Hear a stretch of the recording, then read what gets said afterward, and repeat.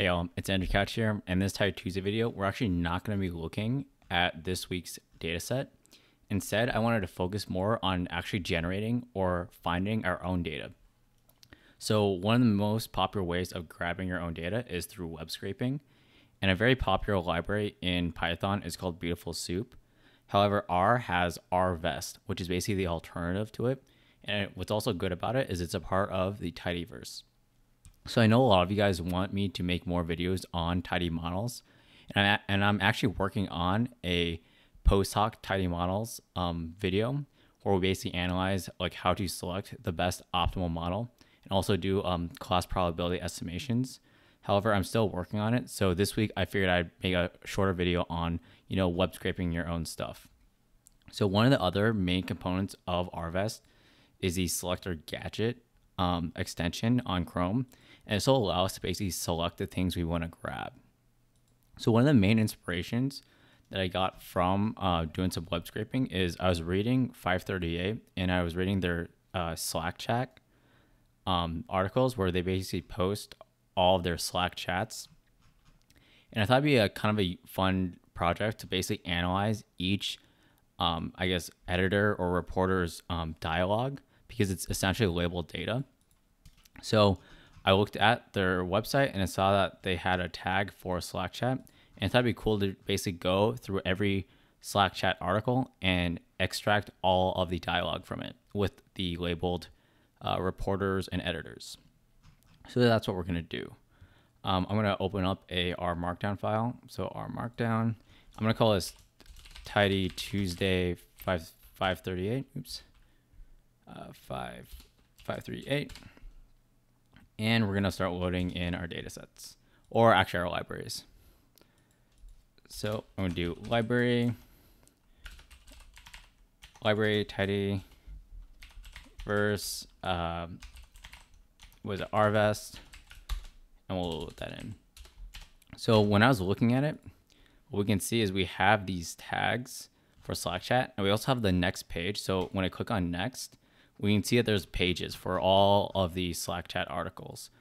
One thing that I need to know is how many pages there actually are. So I'm just gonna go to say 50, see if there's 50.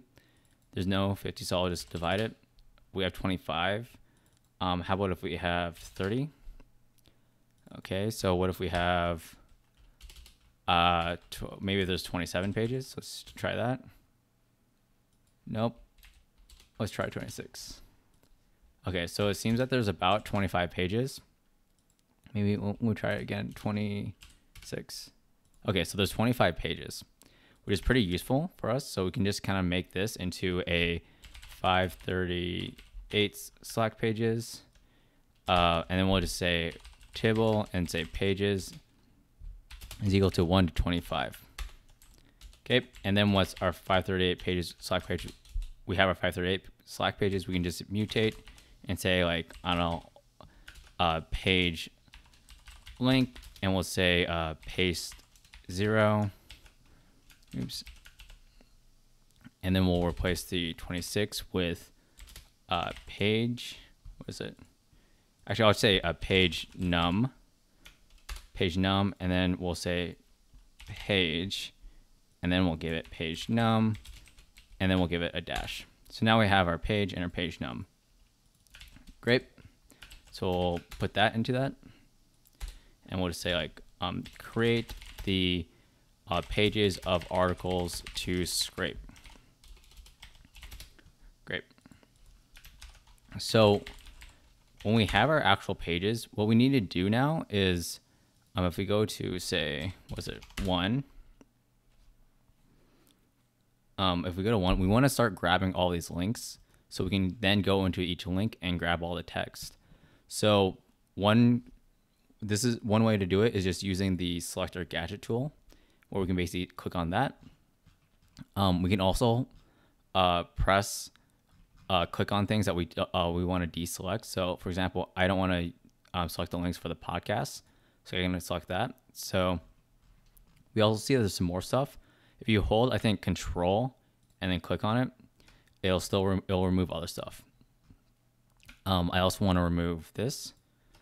So now we have all of these things that we want us to select. So these are about like 1, 2, 3, 4, 5, 6, 7, 8, 9, 10 links. Okay. So what we need to do is basically, I'm going to paste that. And what I like to do is I'm just going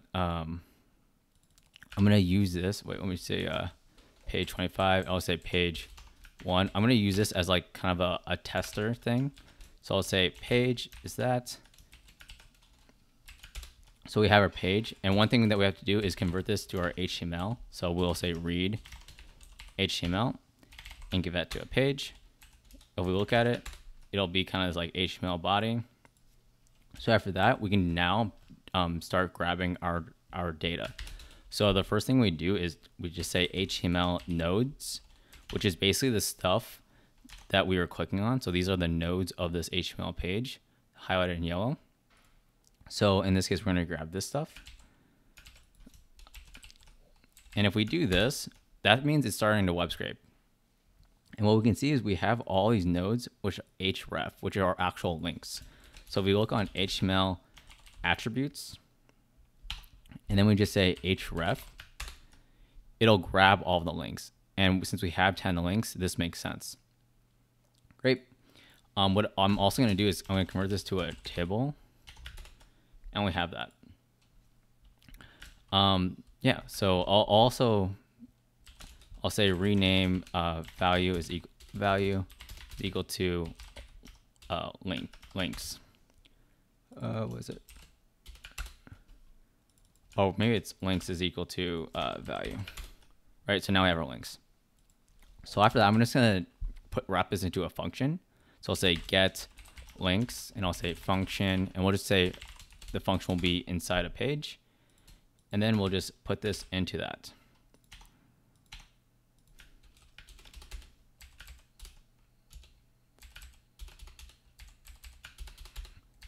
Cool. So this is our, so we'll say like create a function to grab the links. Okay. So what we'll also do now is look at our 538 pages, and then we'll say mutate and say, we'll say, what is it? Links is equal to map, give it our page, and then say get links, and we'll assign it to our original data frame.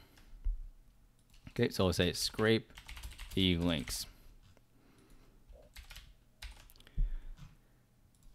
Okay, so now that we scraped our links, we can look at our thing, and we have our links. If we do our unnest,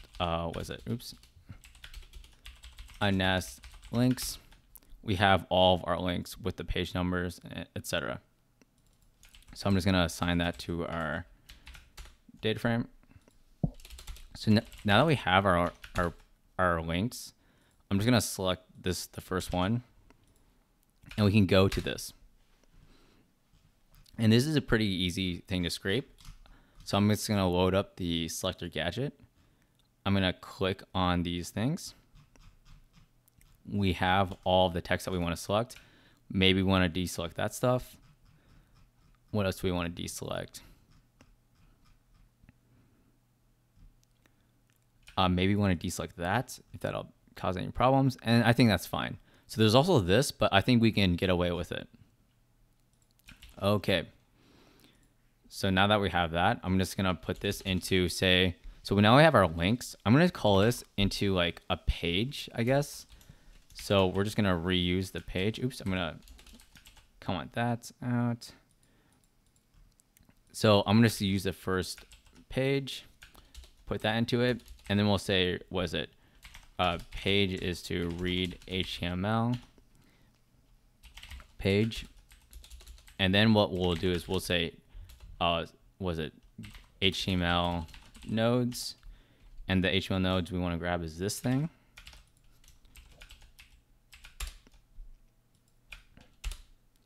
Oh, HTML nodes. So and then what we can maybe do is HTML, was it text? Okay, so this didn't work. So maybe we can change it up. Let's see if we can just scrape it in a general fashion, like just with the P.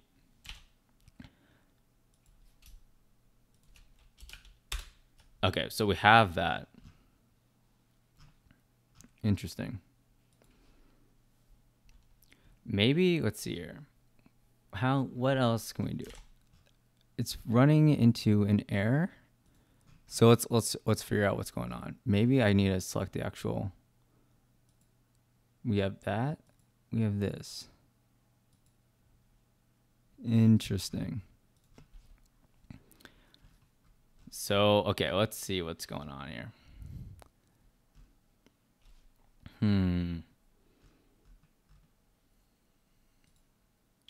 I'm just gonna select this again. It should work. Let's see if P works again. H page. Okay, so let's do page. Boom.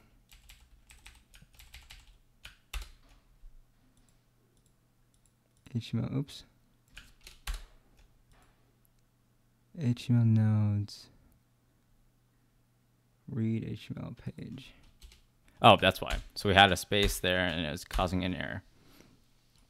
Okay, so let me actually try out to see if this will remove anything that I don't want.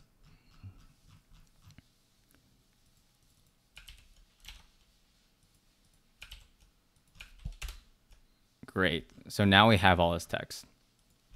What I'm actually going to do is I'm going to put that into a table. And one thing that I see that's a nice pattern is that the characters or the employees of 538 are separated through a colon. So what I'm going to actually do is I'm going to say I'm going to use the separate function and say separate and say value and then into staff member and then text. This separation will be a colon, but also what I'm going to say is extra is equal to merge. This is basically, so if these people use a colon, it won't separate it into another thing. So it's only going to find the first colon and it'll split it. Okay, so if we do that, we have our thing, right? So we have that text. Sometimes there's going to be I guess a unknown. So let me see if if that makes sense.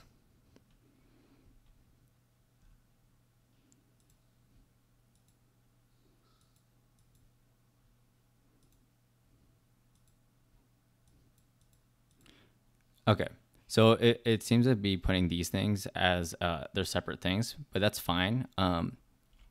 Maybe I'll try a P just to make sure it doesn't, if it fixes it. Okay. Is there Frost postponing the election? Nope. So it does the same thing. So we're just gonna keep it like this. Great. I think that's fine for right now. We can definitely do some string manipulation, but we're not going to worry about that right now. So I'm going to put this into a function. So get text, I'll say function, and we just give it a page, and we're going to paste this in. One useful thing that we can also do is we can use what's called the progress package. Since there's going to be a lot of, there's going to be 250 pages that we're going to be scraping, it's probably useful to look at the progress. So what I'm going to do is actually I'm going to, let's see, where am I going to do this? Okay, so I'm going to do that. So I'm going to say create a function to extract text. But I'm also going to load in the, the progress package. And what the progress package is, it basically allows us to add in a progress bar. So what I'm going to say, I'm going to just add in a progress bar, which is generally denoted as PB. Say progress bar, new, and then the total. So this is the amount of out of like processes that it's going to try to track. So our processes is what we're going to be scraping, or the total amount of pages we're going to be scraping, which is going to be the n row of the 538 packages. You can also add a format to it. So I'll say format is equal to, say, executing. We'll give it a loading bar, and we'll say percent, and we'll also give like an ETA. Okay, so we have that. And in the actual function, I'll just throw that, and I'll just give it what's called a tick, and then I'll give it assist.sleep. Great. So then I'll do that.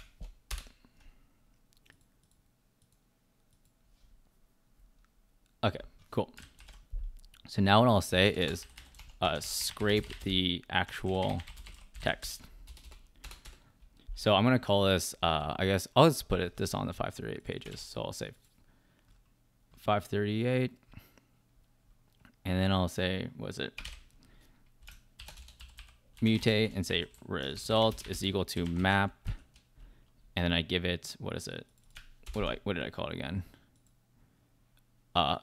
Links and get text. And I'll assign it to our 538 thing.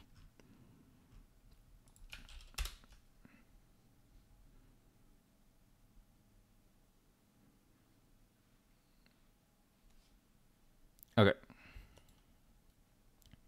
So maybe, let's see, did I do it? PB, tick, PB.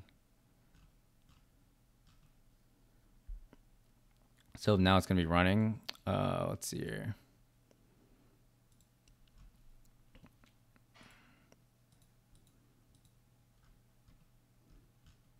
Okay, so it just ran 538 pages, and then we have our results, and let's do the unnest results.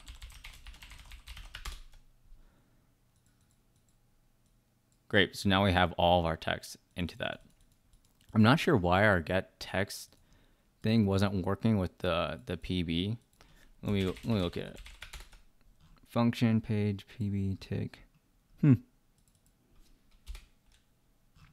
Oh well. So yeah, this is a pretty quick video, but this is basically how to do a really basic web scraping. It's pretty easy. You basically have to focus on the HTML nodes and then your HTML attribute. In general, if you're just gonna grab the actual text, you just use HTML text. So I know it's a pretty quick video, but I just wanted to do it. It's probably, even though it's pretty simple, it's probably the most powerful thing to learn, and it's probably one of the most useful things you'll actually do in your data science projects.